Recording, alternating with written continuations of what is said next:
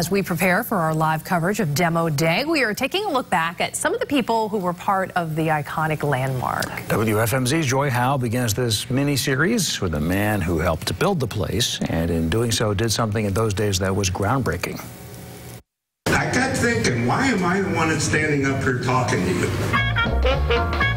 This was always a team effort for Gordon Baker, but the retired Bethlehem Steel civil engineer told a crowd who came to hear him talk about this mammoth monument that he thinks he's the last of just two in his original crew still living who helped build Martin Tower. They said we couldn't do it. By golly, we did. How they do it?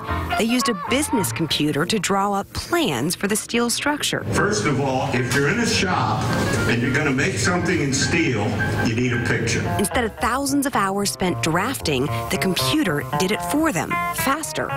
These days, our smartphones have more power than that big old computer that built Martin Tower, but at that time, it was revolutionary. And it'll work. Gordon would eventually work in the tower he helped build. This is the greatest picture of Martin Tower being erected that I've ever seen. He stayed there until he retired in 1996. Anyone that know what the iron workers do with the last piece of steel when it goes up on a job, they normally bring a flag up, and it gets pretty touching. It was touching for Gordon to see this building tower over the Lehigh Valley for so long.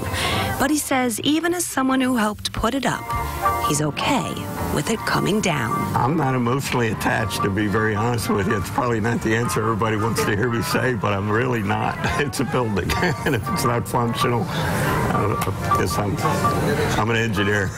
Joy Howe, 69 News.